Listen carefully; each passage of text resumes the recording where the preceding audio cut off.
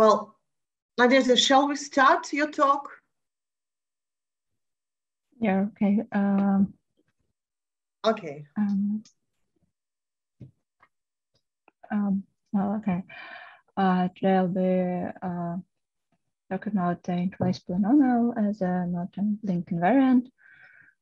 Firstly, I will define it for graphs and speak about the full-term relation for graphs, and then I will move to the matroids for invariant for them and the fact that interlace polynomial is link invariant.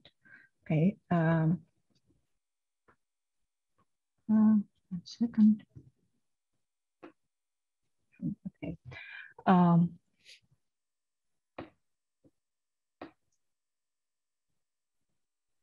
Yes, in order to define the interlace polynomial for graphs, we should define the pivot operation. It's defined the following way. We consider an arbitrary simple graph and two of its vertices A and B that are adjacent. And then we split the vertices of our graph, all other vertices, into 4 classes.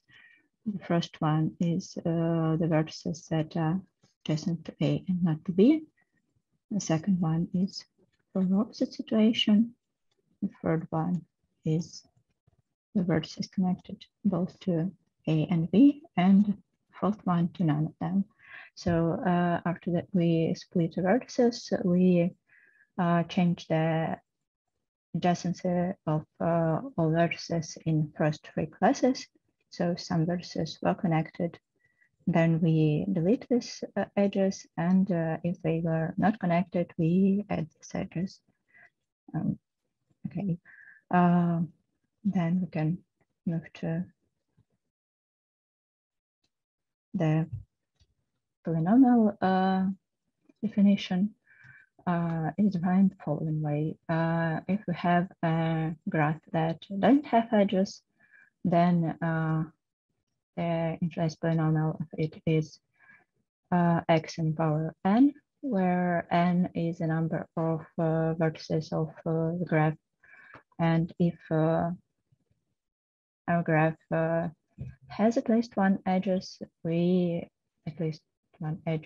then we take one of the edges, for example, connecting vertices A and B, and do the following.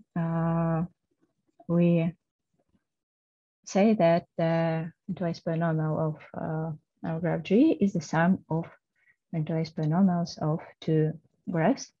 The first one is G minus A. This is a graph obtained from G by deleting a vertex A and all edges connecting A with other vertices. And the second one is the pivot GAB minus B. For example, if you have a graph, why isn't it writing? Because it's in laser, okay. For example, if you have a graph on 3 vertices having 2 edges, then we firstly say, for example, that these vertices are A and B, and say that the polynomial is the sum of polynomials of these 2 graphs. And then we apply our recursive formula once again and get that the result is the following sum. And this sum is x squared plus x. Okay. I'm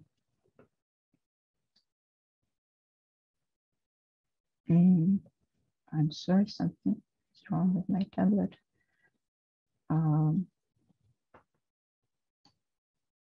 Yeah, okay, that's okay.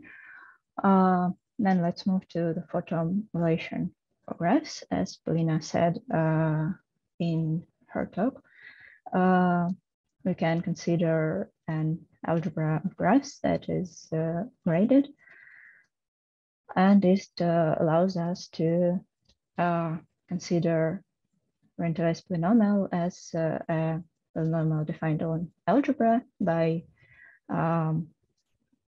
continuing it to linear combinations of graphs by linearity, and by saying that if graph is a disjoint union of two graphs, then we can say that value of the Interlace polynomial on this graph is product of Interlace polynomials of those two graphs.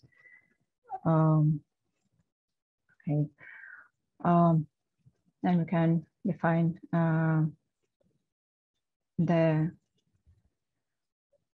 formulation for graphs itself. We say that a function defined on graphs is for invariant if the following equation holds. And here we mean here G prime AB is a graph obtained from G by deleting HAB. No, by switching the adjacency. So if there was an adjacent, we delete it, and if there was none, then we add this edge.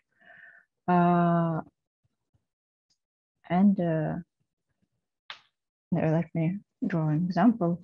If we have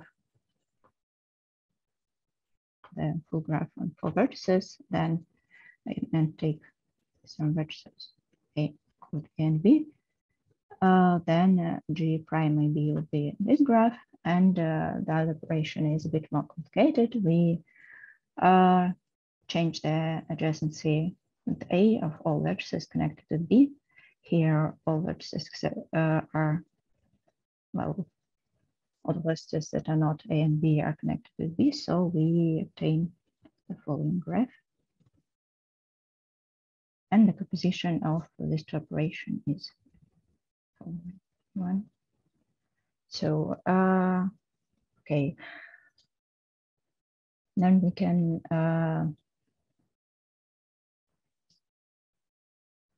we know that the Interlace polynomial of graphs is for invariant. This is a result that was proved by Nadezhda. And these facts allow us to the consequence of this fact is that the Interlace polynomial of graphs defines not invariant. So we can about the question if this polynomial also defines a link invariant, and the answer for this question is yes. And in order to explain this fact, we should consider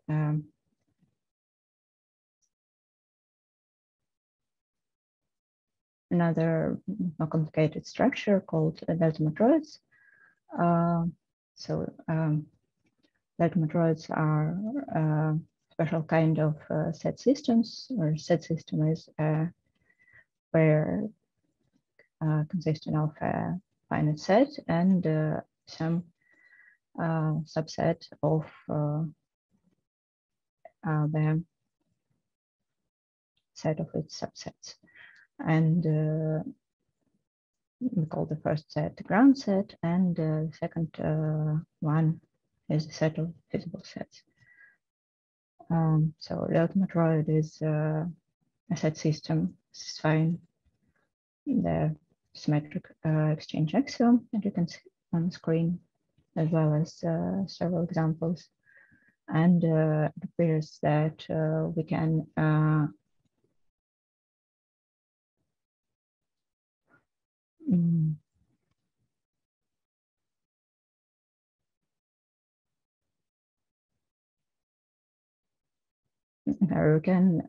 for every graph that we have, we can consider a delta matroid corresponding to it. And we also can define the Interlace polynomial for delta matroids that will be connected with the Interlace polynomial graphs for delta matroids corresponding to graphs. So the way to define the Interlace polynomial delta matroids is the following. Firstly, we define the distance from a set system or delta matroid to a subset in the following way. We just consider all visible sets and take the number of elements in the smallest symmetric difference of X and this visible set. And then we say that the interlaced polynomial of a delta matroid is the sum by all subsets of the ground set of X in the power of the distance from delta matroid to this set phi. For example, if we consider a delta matroid with the ground set in 3 elements, 1, 2, and 3, and 3 visible sets, an empty set, and 2 sets containing 1 and 2, and 2 and 3, then it's the Interlace polynomial of it will be calculated the following way, and we know that the connection between these two polynomials defined, I can just look very differently, is quite straightforward. We just have they're connected in the following way. If we consider a graph and delta matroid corresponding to it, and make change of our variable from x to x minus 1, then these polynomials will be equal.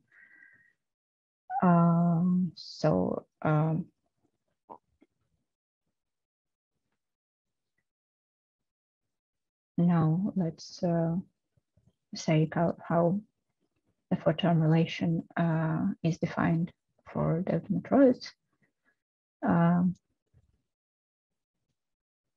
This definition, the definition of operations of handle sliding and exchanging of ends of handles, they came from the definition of the 4-term relation for ribbon graphs. Therefore, their names are describing those operations, and these two operations are defined the following way. We consider all subsets of the ground set not containing verses A and B, and if the subset with vertex B added to it is visible, then we either add or delete the subset X with A added, depending on the fact if it was already feasible or not. And the operation is defined in a similar way.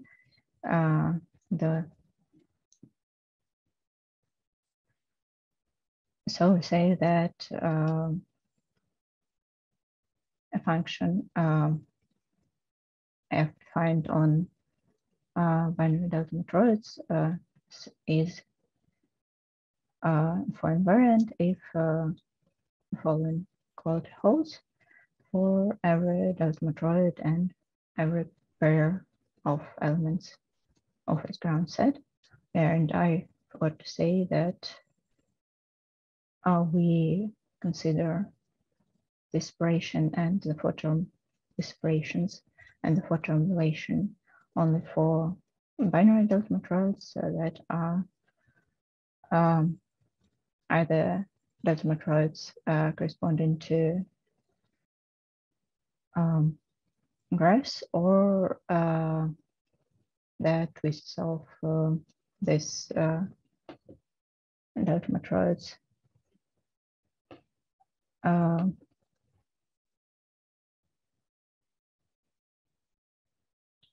Yeah, and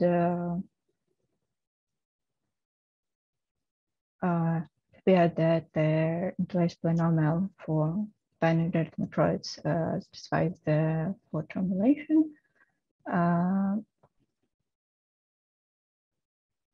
And therefore,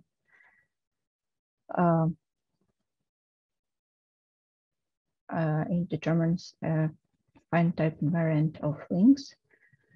And I can prove that the interlace polynomial satisfies this relation in the following way. It appeared that this relation holds for every subset phi of what we consider in. Sorry, to go back. There is moment here. For every set phi, we take sum over in definition of polynomial. We can see that for every delta matroid we have, and every subset, we have two pairs of equal summons. Like either one operation doesn't change the summand, or another one, or both of them. And on screen you can see example of for polynomial and all summands for them. Okay.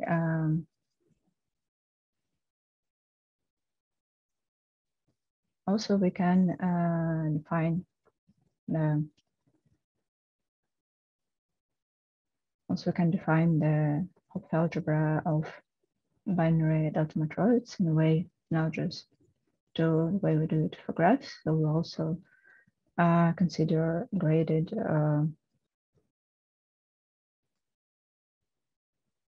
algebra where every subspace is spanned by binary delta matroids with a certain number of elements in the ground set.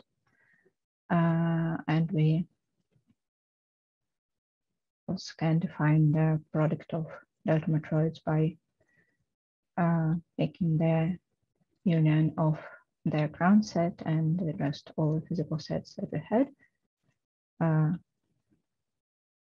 No, just by uniting the physical sets of the first delta matroid and second one, and we can define the product of delta matroid in a way also analogous to the way we do it for graphs. And as well as we do it for graphs, we can consider the space of primitive elements. And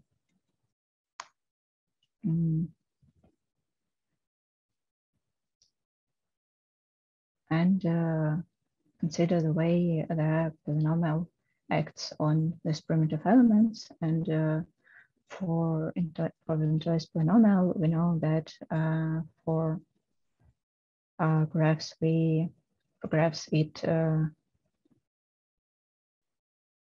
selects the integer part of n divided by 2 primitive elements in degree n. This is also a result of Darwin-Drussler. And for delta matroids, we have another result. We know that the interlace polynomial for delta matroids selects n primitive elements in degree n, and we can prove it by constructing a sequence of delta matroids that have linearly independent values of the trace polynomial for every n. Okay, I think that's all. So thank you for your attention. Okay, Nadezhda, thank you very much for your very interesting talk. Are there further questions to the speaker? I have a question, please. Yeah, Alexander, please. This is very stupid question, but probably for Sergey Landau, who likes this kind of questions. Are there some analogies of the four terms relation in number theory, or maybe in classical analysis? In fact, I do not know ones, but there is a way to understand the four-term relation as the Jacobi identity for Lie algebras. What something like that. Yeah, it's in a sense very similar and very closely related to the one. And I probably have a question to Nadezhda. Maybe you are able to explain, there are a few minutes left, what is the relationship between delta matroids and embedded graphs? It will be so that people who have not heard about that before will be able to understand this connection. Well, okay, I can try. So yeah,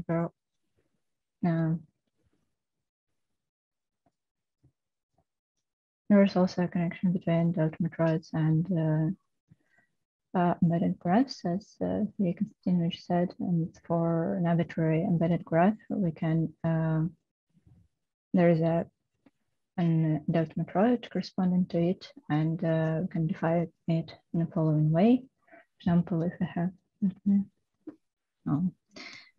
let me draw an arbitrary embedded graph.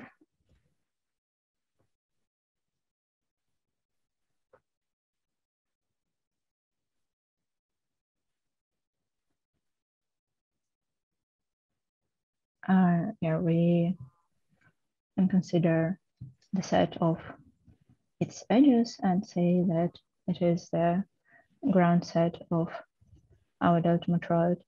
So for this example, we have like three edges, so the ground set of the delta matroid will be 1, 2, and 3. And there is also a way to determine feasible sets for this delta matroid. We just take all possible subsets of edges and see if the consider a subgraph. We can say it this way, and see the number of boundary connectivity components of it.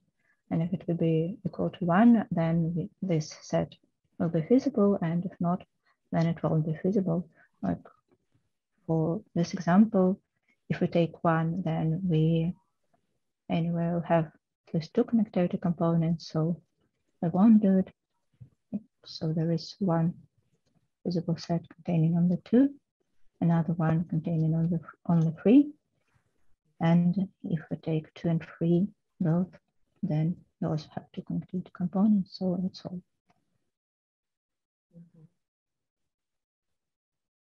Yeah, so that's the way we can associate delta matroid to an arbitrary embedded graph.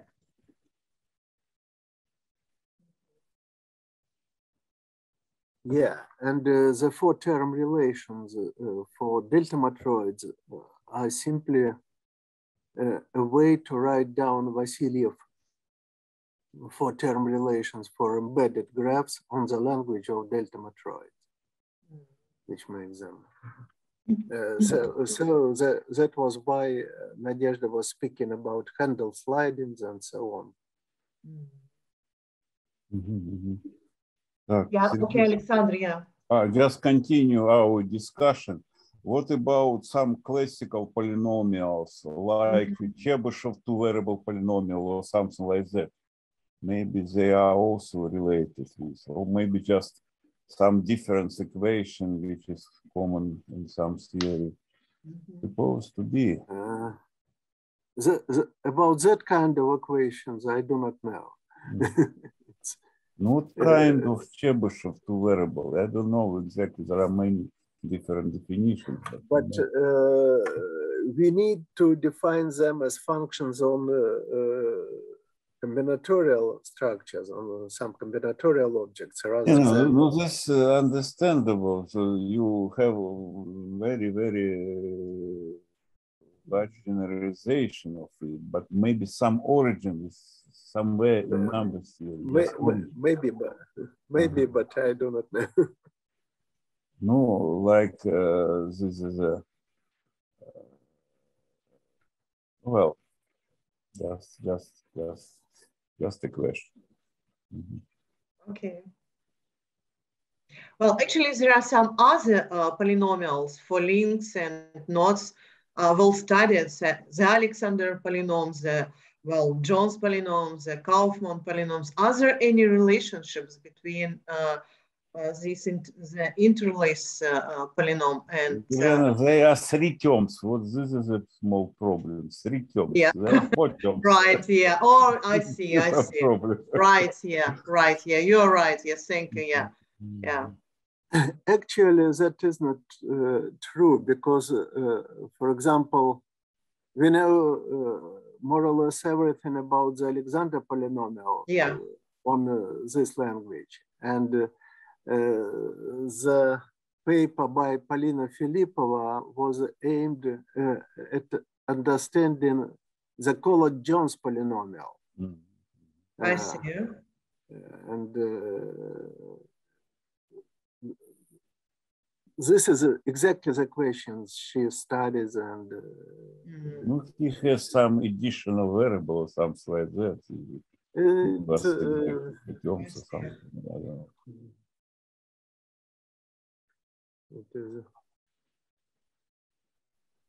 I see. Okay, thank you. Thank you very much. Are there further questions to Nadezhda or Sergey or to Alexander?